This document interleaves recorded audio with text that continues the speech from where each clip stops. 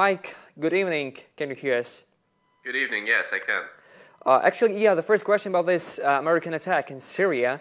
There are many rumors about that, and for example, Bloomberg informs that there were more than 200 Russians killed in this attack, but actually they have no evidence. Can you please tell more what do we know for sure now about this attack? Well, based on some of the more reliable social media analysts who cover Russian war dead, be it in Ukraine or Syria, we've confirmed about 8, maybe 9 Russian mercenaries affiliated with the Wagner Group, which I'm sure Ukrainian viewers of your show are quite familiar with because they had been deployed to Donbass in the last few years. But yeah, I mean, the Bloomberg report I'm a bit skeptical of, only because the sourcing is 1, unnamed U.S. official, and 3, quote, Russians familiar with the matter. Now, we did a deep dive at the Daily Beast about the kind of scuttlebutt that we were hearing of these inflated or exaggerated claims of hundreds, possibly 600 Russian mercenaries killed in a U.S. airstrike. A lot of this emanates from the Russian ultranationalist community, including and especially Colonel Igor Strelkov, who I absolutely know Ukrainians are familiar with, as he was the commander of the DNR. He's a former Russian intelligence officer, and in the past has tried to embarrass Putin by suggesting that Russia didn't do enough to help Russian fighters in Ukraine. And my suspicion, or my theory as to why there's an exaggerated casualty and fatality rate, is these ultranationalists are trying to goad the Kremlin into responding militarily to the United States. In other words, coax Russia into war with America. I mean, just based on the history of U.S. engagement in Syria, there's never a willingness or an enthusiasm to engage pro-regime forces. That whenever these operations have been undertaken, they've been undertaken in self-defense, because pro-regime forces have antagonized American allies, particularly the Syrian Democratic Forces, which is a largely Kurdish paramilitary operation, and U.S. special operators in the field. I have never seen a single example where a U.S. airstrike, for instance, took out 600 ISIS fighters. So the idea they would have killed 600 Russians, to me, is completely ludicrous. So the real question is how many, and will this happen again? And what I'm sort of the mind to believe is that, look, Putin is relying on mercenaries because they're plausibly deniable and they're expendable. They're illegal under Russian law to use and to send into the field, but the Russian government does this because it would rather send in guns for hire than Russian regular army soldiers. So you notice the Kremlin's response to this was, we have no evidence.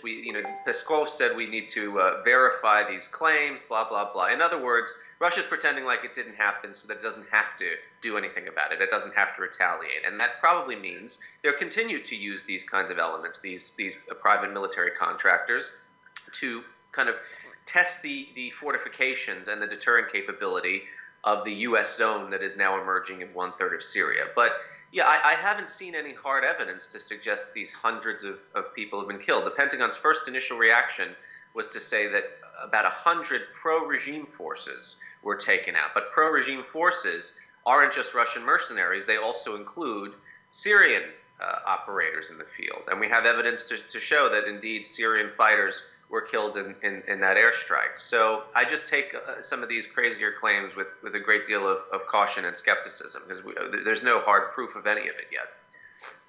Can you please tell more how the American forces coordinate and cooperate with the Russians in Syria? Because more or less we can say that they are on the same side of the war.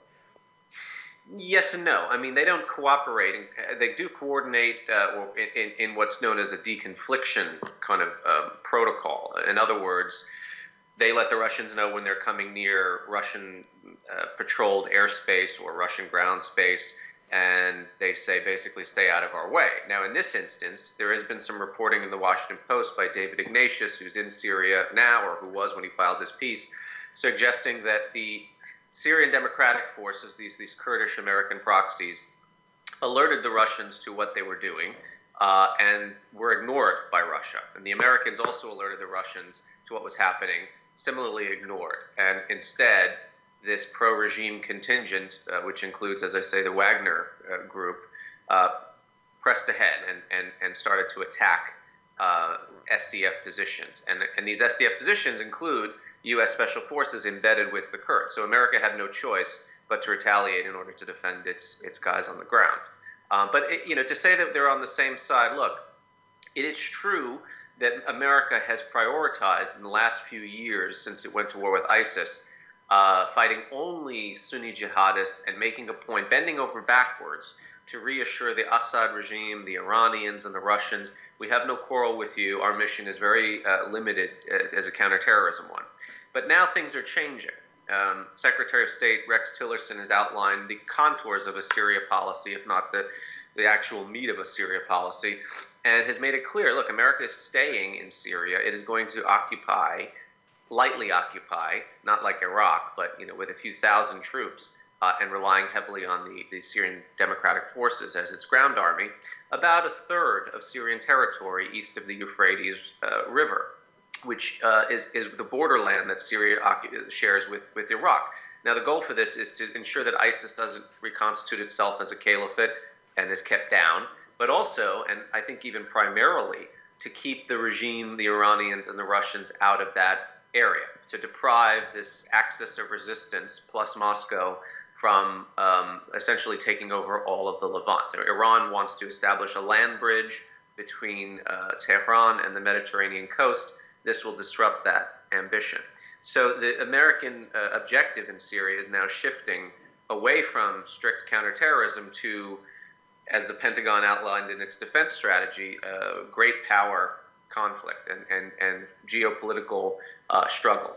Containment, in a word, containment of America's regional and global adversaries in the region. So I say that there's a coming confrontation with Russia. I mean, what you're seeing now is essentially spheres of influence being carved out, and both sides will engage in these light and easily de-escalated skirmishes. Now, the risk that this poses, of course, is that, well, what happens if these light and easily de-escalated skirmishes turn into something bigger, a more consistent confrontation, and something that cannot be so easily de-escalated? But look, I don't think that Washington and Moscow are stupid or crazy enough to risk all-out war between the United States and Russia. And again, this is why they're using mercenaries on the Russian side, because they can say, like they did in Ukraine, we're not even here. These aren't our guys. We don't employ them, even though Wagner and other groups are indeed under the command of the Russian Defense Ministry and are paid by the Russian government and are now, according to reporting done in the Russian press, being offered a stake in Syria's oil and gas sector as a reward for their adventurism abroad. At least we know about 8 or 9 these Wagner fighters in Syria. Yeah. And still it's like, it's the first time when Russians are killed by Americans in Syria. What is important, like you said about these consequences, possible consequences, what can be answer of Moscow, of Kremlin in Syria? Is it like really serious situation? Well, I mean, they have two choices, and it's clear which one they've opted for. Choice number one, America has killed Russian contract soldiers in Syria. Doing that, though, would put a lot of pressure on Putin to respond or retaliate in some fashion, whether rhetorically or militarily.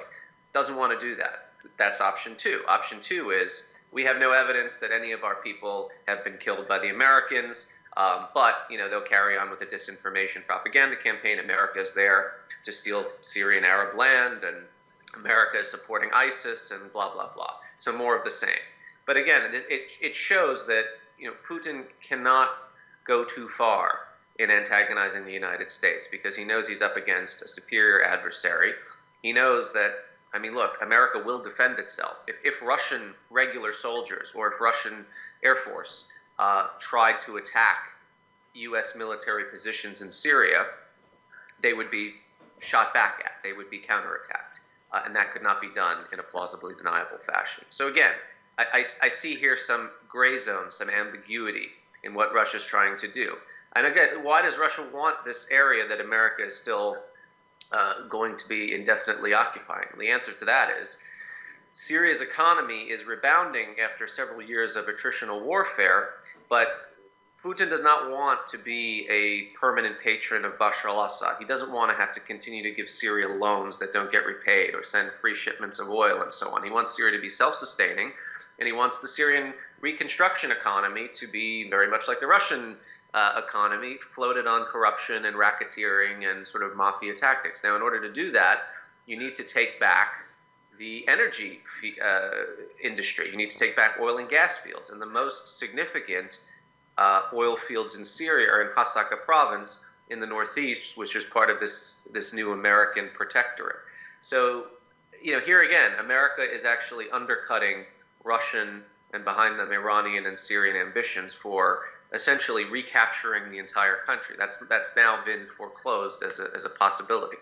Assad will never rule all of Syria so long as American troops are in 30% or 33% of the country. Okay, thank you. Thank you for your answers. It was really interesting.